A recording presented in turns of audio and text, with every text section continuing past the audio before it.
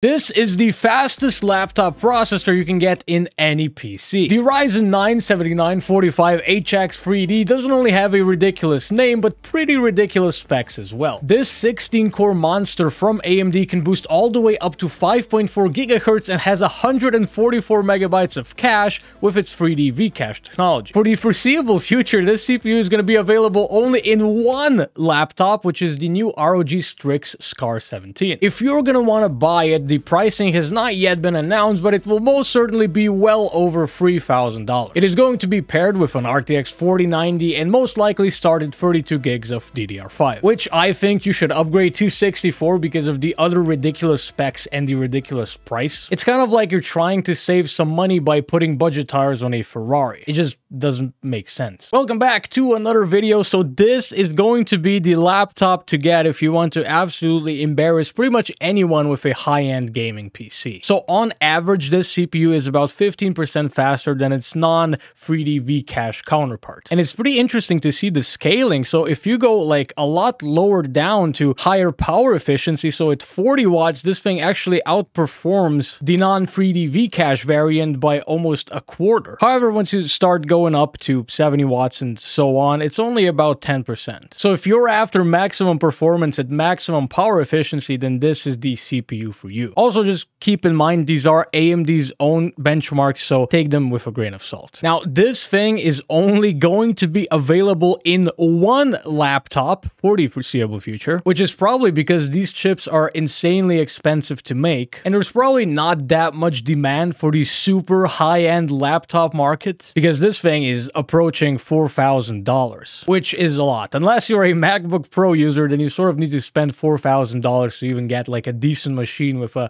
decent SSD and a decent amount of RAM. So Intel at this point really can't compete because this is their maximum, most powerful laptop processor, and it already gets outperformed by the regular version of this AMD CPU, and now there's this 3D V-Cache version, which is even better. And of course, you can't even compare Intel and AMD in terms of their power efficiency, because Intel is still under Intel 7, which is basically like a very good 10 nanometer process, which is why their processors need to run so much harder to sort of reach the same levels of performance as AMD's CPUs. But to be honest, Intel is still insanely impressive for what they can do with their old 10 nanometer process. And it's definitely going to be very interesting to see what Intel is going to be able to do when they are finally going to be moving to TSMC's 3 nanometer process by the end of 2024. And Intel 4, which is like a very good 7 nanometer process, is coming by the end of this year. Basically, it's going to be very interesting to see what Intel can do when they actually finally catch up to AMD with their